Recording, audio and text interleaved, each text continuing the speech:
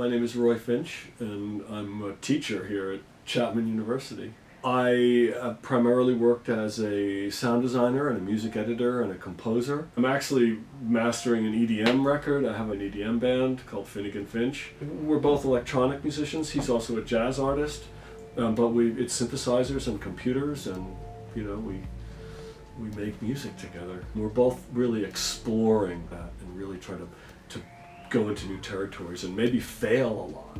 It's kind of fun to be in this position of we're not doing it for the money. I've also written some things. I've directed an indie feature film and some theater. So, you know, done a bunch of different jobs in the industry. There are those moments that you have, you know, in cinema. I think I was like 8 years old and my dad took me to 2001. They re-released it. I just watched a 70mm print of it on Sunday night at the Aero Theater, packed house, and realized how much that film just like blew my mind.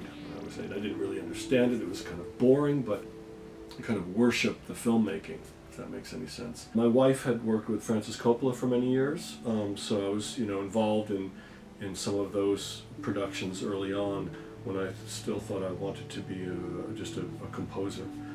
When I was living in San Francisco, where Coppola is based, his son started a very small production company, and so I was kind of brought on as a sound person and somebody who knows post, and that's how I really got into filmmaking.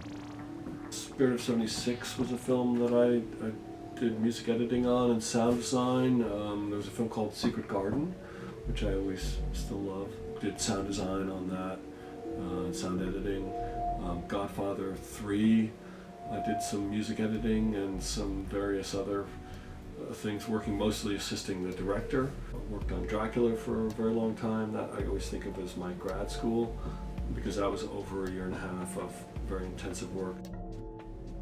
VR is primarily an experience where you are in a virtual reality, so you are removed from the present reality, and you have a headset, so you can only see within the VR space what's being projected on through that headset, and not, you know, what's in the real world anymore.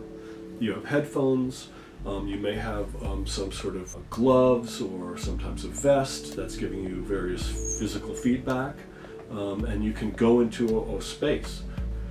AR, on the other hand, is augmented reality, but that's where you are engaging in the world just like, you know, we are sitting here, but you also have other elements that are projected into that world, generally as holograms, so that AR would actually make the need for a laptop or a television obsolete. If we were wearing these devices right now, we could be talking, having this discussion, and then, oh, there's this great video on YouTube. We could both look at this wall, and that would, you know, the video would play on that wall. When I first experienced virtual reality, I was actually at the Directors Guild of America. It was going to be a roller coaster, a VR roller coaster ride. You know, a lot of loud people talking around. I just thought, I'm not gonna have a good experience with this. I put that on, and as the roller coaster ride started, my stomach went into my throat. You know, even though I knew that I was sitting in a chair, you know, at the DGA. And that was sort of the moment where I just went, oh wow, this is a really powerful, potentially a powerful medium.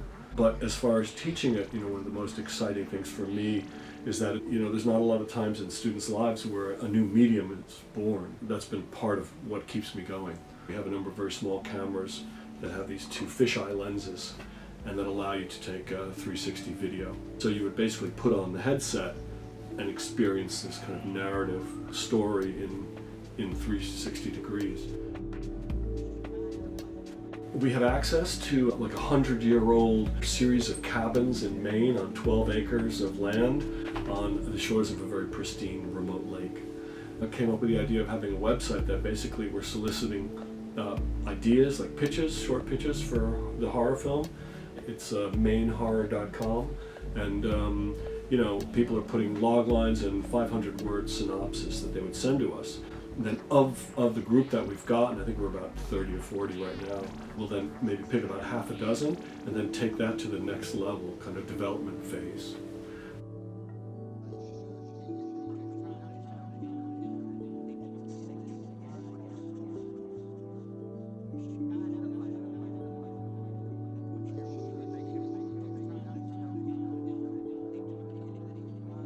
He's wearing the glasses because he's drinking smart water. He's a smart man. Yeah, smart man.